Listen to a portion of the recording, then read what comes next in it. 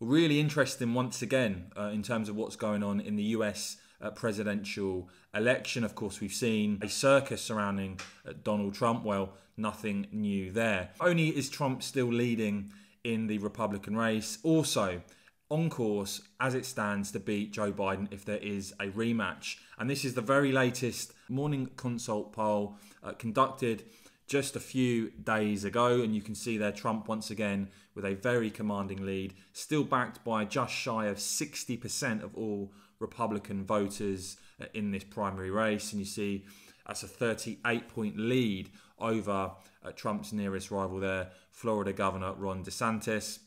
Interesting to see some others actually picking up more support. You've got Mike Pence there on 7, Vivek Ramaswamy on 6% there as well. I think he's quite an interesting fella.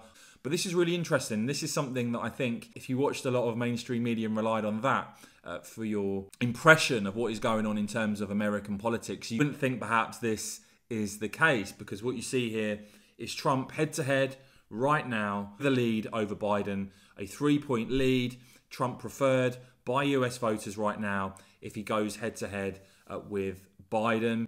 And interesting to see there when you put Biden up against DeSantis, Biden as it stands is actually winning against DeSantis. Ramaswamy there picking up a significant level of support there. That's his highest level of support, I think, in this Morning Consult polling so far as well, with 46% of potential Republican primary voters hearing something about Ramaswamy over the last week. So definitely I'd keep an eye on Ramaswamy in this race. As I said, I think he's saying some quite interesting things, but absolutely clear from this, no matter what mainstream media is saying, I suspect many of them won't be very happy.